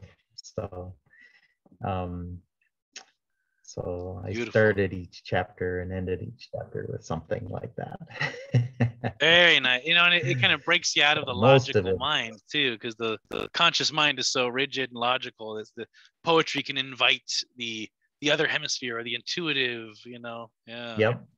balances it out a bit. I like that. It's good. Helps Yes. reset with each chapter. It's like an energetic reset before you dive into the next one. Yeah, That's what I was. Yeah, that's exactly what I was doing. I was like, okay, now reset, because I like have some cleansing your very palate when serious. you're wine tasting. Yeah, Something like that. yeah. I have chapters in there that one of them is called Hundreds of Demons, another one's called Millions of Demons. These are things you face in spiritual Yeah, practice. So right. now you need to reset. You can't just like Be go down bombarded. this dark hole of despair. You have to reset. Yeah. This is Don't want to what leave we on that do. And note. Yeah. yeah, leave on that note. Oh wait, there's hundreds of pages left. Keeps going. Keeps going. Wow. Yeah. Yep.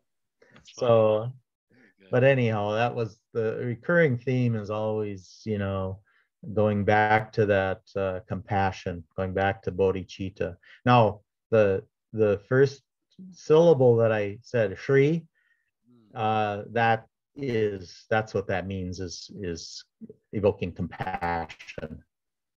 So that's, if you've ever learned that in Tibetan Buddhism, that's something that we learned through Avalokiteshvara practices, but Yeah. among others. But Thousand that's armed Buddha of compassion. Yeah. yes, actually an actual disciple of Buddha Shakyamuni. So Very nice. yes, Very good. so the great Excellent. Buddha of compassion, or Bodhisattva of compassion. Um, His Holiness the Dalai Lama is considered an emanation of Avalokiteshvara. So doesn't mean he's the only one, because when you start talking about emanations, it could be a million. Yeah, exactly. So, Exactly. but people talk about him that way, and he was very important to me in my spiritual practice. So I have a very great fondness for His Holiness the Dalai Lama. Yeah, I feel very connected to certain figures like Bodhidharma, Ikkyu, Talopa, Milarepa, and Mm-hmm. I feel like that, like one of the rays of that great being, you know. You So mentioned the Bodhidharma, Talopa, and Milarepa. I have great, great fondness for all three. no wonder we're connecting, Well, eh? No, yeah, no wonder we're some so of close. my one of my teachers is a Zen Buddhist, and so I benefited greatly from his teachings. So Soto Zen, and then I recall past lives when I was a Zen practitioner as well. So yeah, I have a really strong foundation in Zen originally that kind of morphed into a kind of a Vajrayana, Dzogchen, Kriya Yoga, yeah, and Advaita, Vedanta, and stuff like that. yeah. Yeah, I always used to talk about it. I used to say it more as a seeker, you know. I would talk Mm-hmm. very cryptically and poetically about this very topic. And I Yeah. would say things like, I am the sound of Bodhidharma's shoe. Oh, yeah. I am Talopa's snapping fingers. I am Ikkyu's red Ah, thread, things like that, you know. uh-huh. That's Oh, the very feeling, is cool. like I'm some small part of some great being, and that the energetic signature here is in part one aspect of that is these emanations from these past masters. Yeah. Mhm. And Well, some level of subtle identification, but only to a part of that or something. Yeah. well, through Guru Yoga practice, we discover that we really are not separate from our gurus. Yeah. So, one of the things that I did with learning about past lives was sort of learning to uh, deconstruct this person that I am. Deconstruct Yeah. and reconstruct. Kind of Deconstruct like deity and reconstruct. yoga in the Japanese and the Tibetan formats, where the aggregates or whatever, you can see what The constitutes personhood, the the pattern that 12, creates personhood. 12 links of interdependence.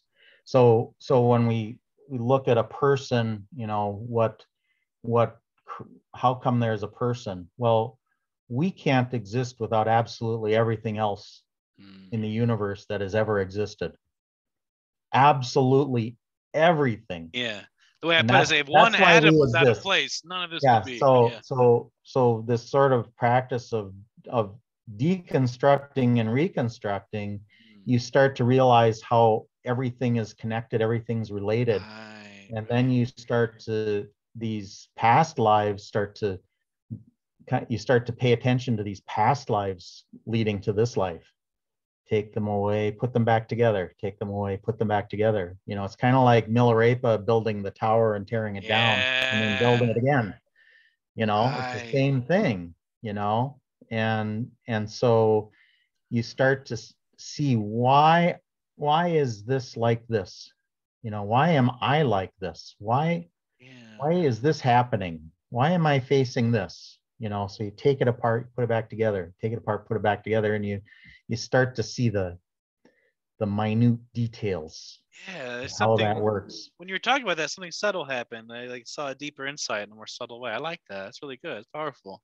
Mhm. Yeah. Very Good. good. Yeah. It's good Well, stuff.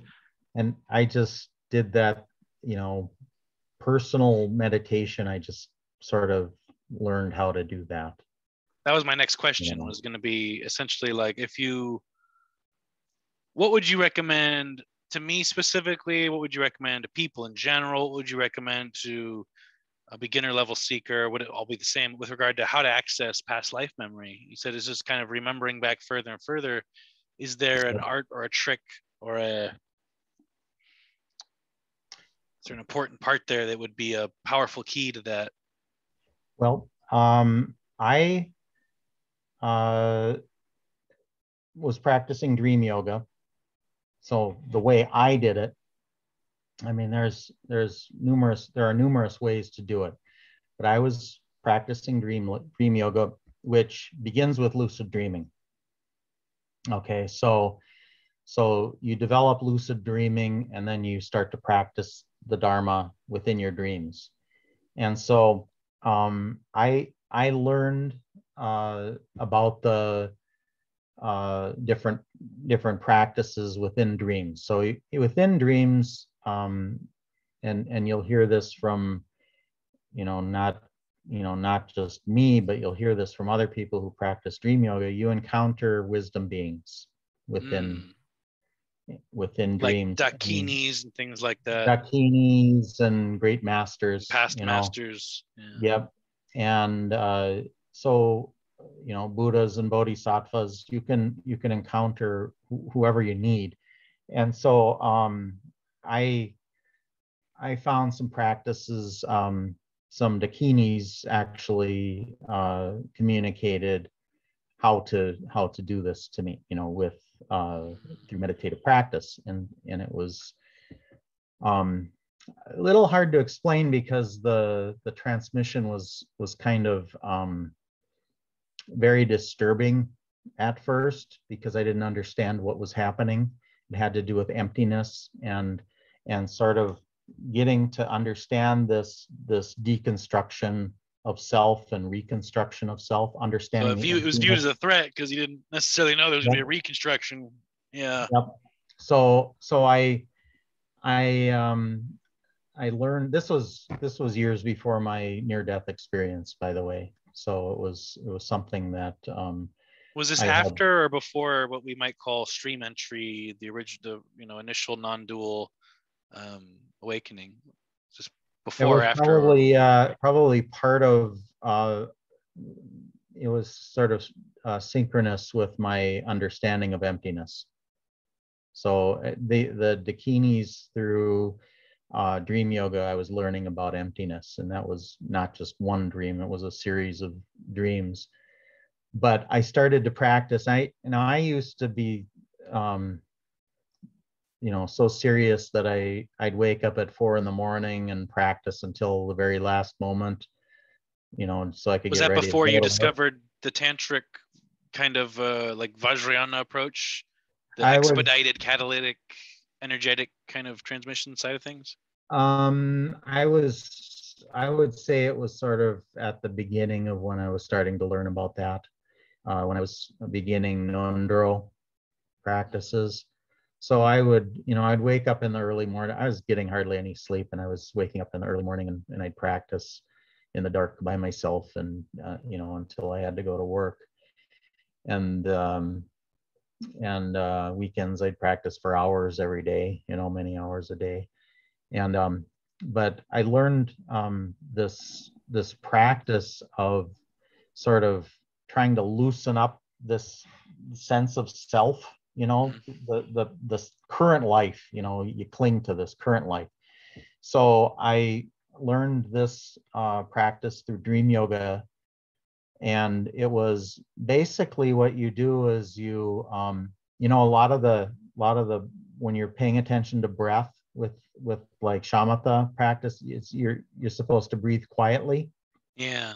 Okay, this was breathing noisily, like the sound of waves coming and going from a beach. Like if you've ever been up to Lake Superior and you sit on the beach and there's gravel and it's oh, okay, yeah.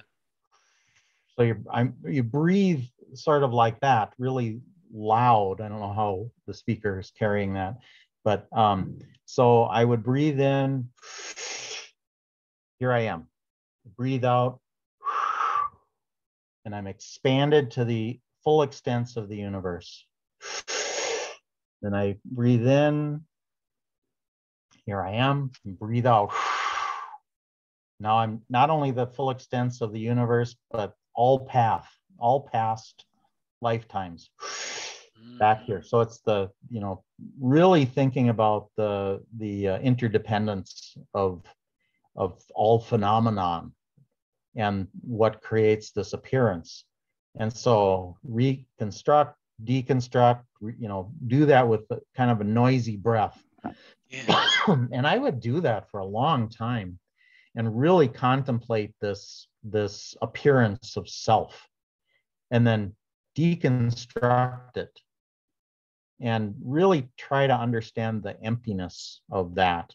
So even like my altar, it was kind of like a Tibetan altar, but I had little crystal offering bowls, and because they're transparent, right? Yeah, nice. And so I was really trying to explore this idea of emptiness, and so kind of doing it in that way, and then deconstructing and reconstructing self.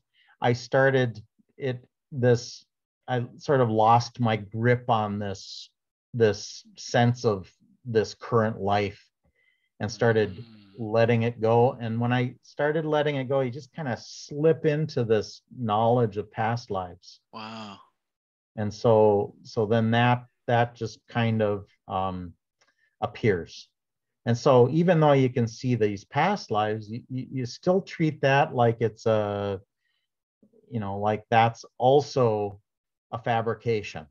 Right. So not treating it like it's something absolutely solid and real, but sort of seeing the illusory nature of it, seeing the emptiness of these phenomenon.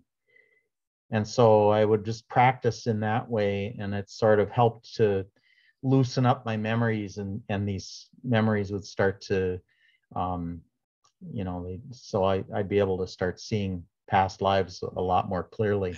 As you're saying that, what's arriving in my mind is basically like emptiness being the shared heart, of these different appearances. It's almost like that's I'm just guessing. It's more of a question than a statement. It's what's arising here. It's like, is it the case that the direct access to that emptiness as the shared heart of those arisings somehow strings them into the same?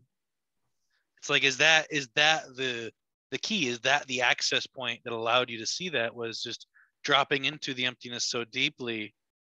But then how do you, what would separate that from regular, Sokchen, effortless, non-meditation, eyes open type experience? So I think the heart of it is still bodhicitta. But the thing about emptiness is, the more we understand emptiness, the more we develop clarity about ultimate bodhicitta. So to actually truly understand emptiness, we have to understand ultimate bodhicitta, because emptiness is not just void or nothing. Emptiness is actually that radiant awareness that is not a thing, but it's all pervasive, it's everywhere. It is this great compassion that goes beyond what we would normally consider compassion. Right. It's unconditional, it's even unconditional. Being it's a human all is a good. condition. Yeah. Right. Yeah, it's when the all good starts to manifest through awareness. Yeah. So then we start to see how these appearances are all good. Yeah. So now the judging mind is sort of like something that we would fall back into, where we would say, well, this is good and this is bad, and we're not sure about this. Okay, well, just good, bad, and not sure, those are the three poisons. Yeah, there you go. Yeah. So when we say the all good, that's not the same as being poisoned by just attraction for the everything. Background cosmic goodness. Yeah, not the mind judgment is a good thing. It's seeing the equanimity that's all pervasive through all phenomenon, all beings, all phenomenon. So when we deconstruct ourselves and reconstruct ourselves, we start to see that emptiness more clearly. And then this emptiness practice starts to, bodhicitta naturally starts to increase.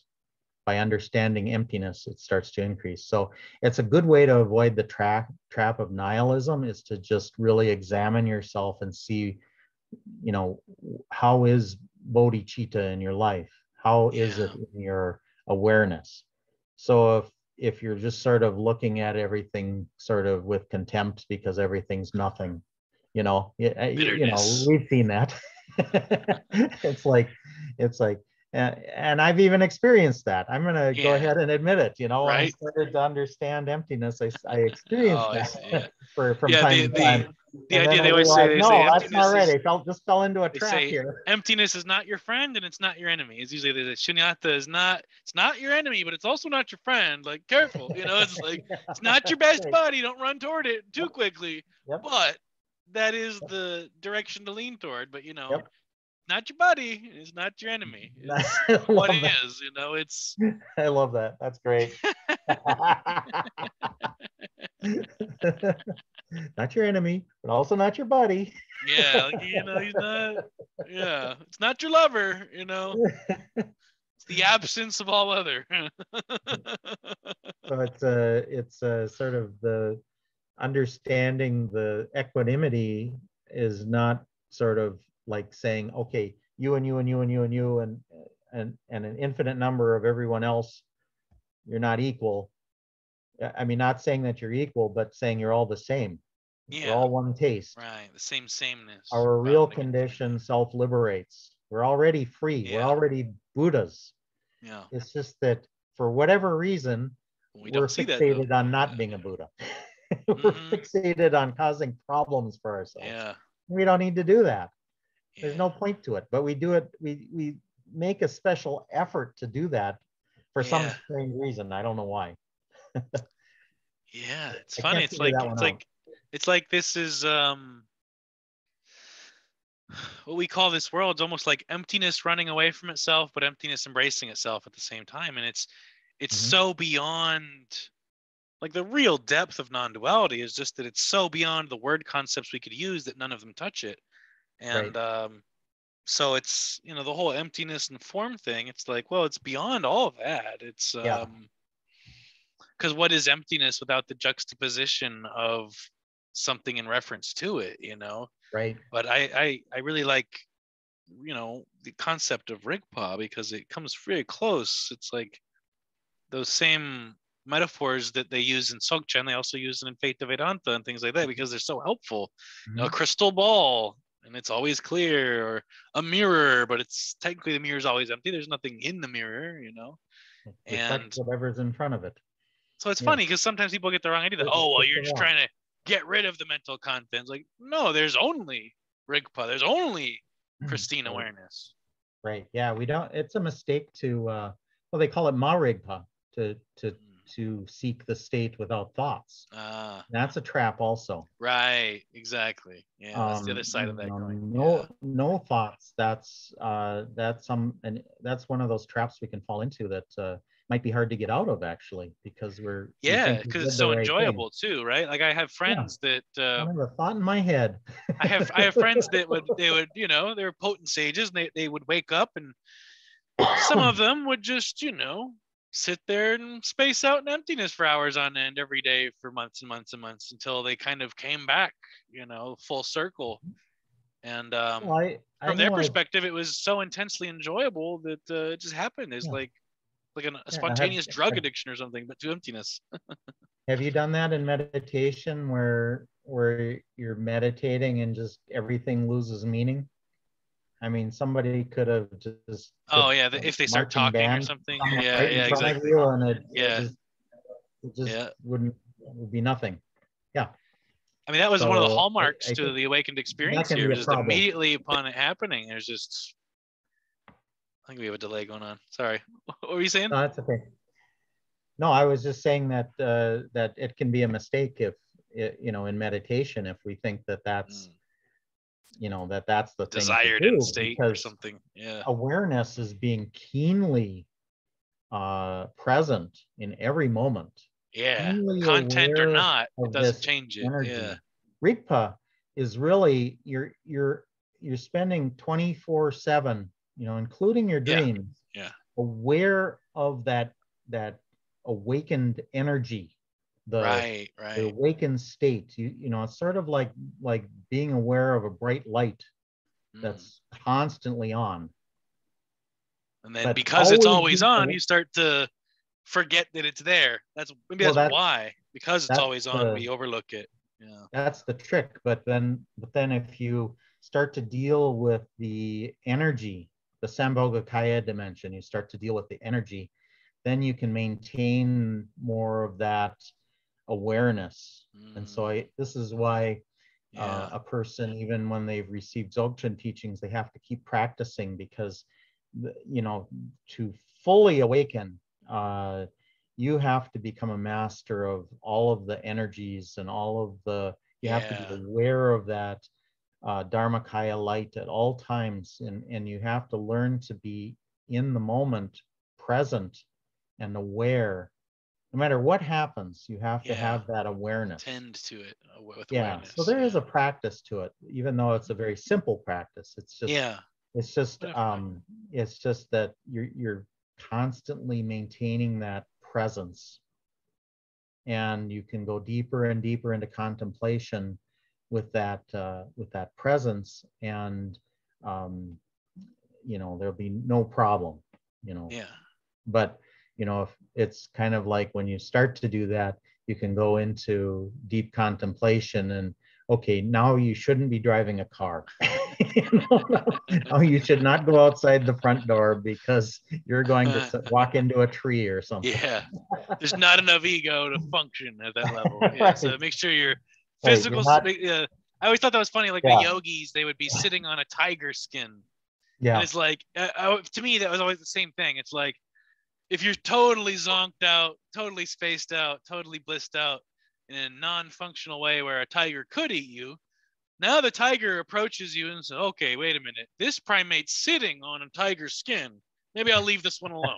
You know, like that's where that came from. You're so gone in that state that if a tiger tried to eat you, you wouldn't fight it, you know, type of deal. Right. And so because of that, you need to sit on a tiger's skin to scare off the other animals. The other animals are like, okay, this guy killed a tiger and is sitting on its skin. Let's not fuck with this guy, just in case. You know? if only they thought about things that much. Yeah, exactly. But, you know, like on an instinctual level, right? I'm sure that makes a statement. No, I think when a person becomes fully enlightened, there'd be no problem with a tiger or fire or water or anything. None of the elements could affect you. You know, you'd be able to manipulate all of the energy, and really matters nothing but energy. You realize that you're the immaterial behind it, so in that sense it wouldn't matter what happened to the body because you're no longer identified as it. It would be the other side of that. Or a tiger might just run right through you, and you'd be able to not be touched by the tiger. Or like for instance, Namkhai Narbu said, you know, and he's got many very wonderful students who are very advanced practitioners, and you know, sometimes they will approach him and wonder if they're a deity, or maybe they've reached enlightenment, full enlightenment. And he said, well, there's a simple test for that. Just light a candle and hold your hand over the candle, and if there's no problem, okay, you're fully enlightened. If you've got a problem with, if you have to pull your hand away, keep practicing. I always love that one because, you know, because it's like it's so humbling, you know, because it's sort of like we do get sort of immersed in our nyams or experiences. We have these wonderful experiences through spiritual practice, and if we cling to those spiritual practices, we can get a little bit too, you know, clingy, and it can become an obstacle. That's another trap. So we want to make sure that we don't like make too much out of our spiritual practices, and you know, really look at what's going on here. And, you know, don't give up spiritual practice because you had a good day. Right, you know? Right. No, now you have to have another good day and another good day. Yeah, exactly. Keep it going. Yeah. That's like what I said. what I said when I was introduced to the nature of mind, had my Dzogchen pointing out, I said to people, well, now the real challenge has begun. This is a big deal. And they looked at me like, what? Yeah, because I, up until that point, through the Vajrayana, the Hinayana, Mahayana, Vajrayana, it's a big deal. It's a lot of work. It's a lot of things to take in. Yeah. And then now I get to Dzogchen, which is practice of the nature of mind. I said, no, this is now the challenge has begun. And people didn't understand that. But the reason that's the challenge is because remaining present in that awareness, we're constantly distracted.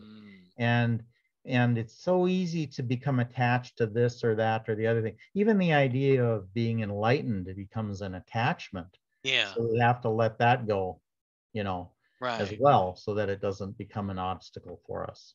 Totally. So, which all these obstacles are demons, that's kind of funny that these things can be limits. It's like, well, an enlightened guy wouldn't do that, so I can't do that. Like that's a limit. Yeah, right? yeah. It's like, well, how free are you? So it all becomes a demonstration of well, how fucking free are you really? Can you curse? Can you not curse? Like, what is it? Where? Well, when you're beginning, you probably shouldn't curse. Yeah, just in case. Yes. So yeah, it's not a it's not a disqualifier in reality. If a person curses, I do try not to curse. I've noticed that in the Buddhist community. Is that because of like you don't want to like stir up the negative emotions that would be surrounding that? Like I'm assuming that's what it is. That's what it is for me. I led groups in meditation for a few years, and I thought, well, I should probably make sure I conduct myself in a way that doesn't put anybody off. So I just made sure that I watched my mouth. It's not that it's not that I have never cursed. It's just that I didn't want to give somebody that impression, Trying to keep the invitation as open to as wide of an audience as possible. I try not to become an obstacle. Yes. Yeah. Beautiful. Well, I just realized what time it is. I do have another talk scheduled for now, but always an honor and a pleasure to talk to you, sir. Yes, always very insightful. Wow, I can't believe 2 hours already. Whoa. Yeah, I get that a lot. This was very fun. Good, though. It's always enjoyable and always energy exchange, always a sense of ease, always very insightful, very clear. And anyone looking for your book out there, we got both of them out now. We got the Frog out as well. So Frog and Timeless Luminosity. Dive into this a little deeper. Yeah, absolutely. Available on Amazon. Beautiful. And I'll put, when I eventually publish this video, I'll end up putting the links in the description as well, so people can directly find the Amazon books there for you and everything. And perfect. Sounds good. Well, thanks so much, man. Andrew, you are so fun to talk to. I really appreciate this. always a pleasure. Yeah. Thanks so much. All right. Bye-bye. Talk to you soon. Bye. Yep. Bye.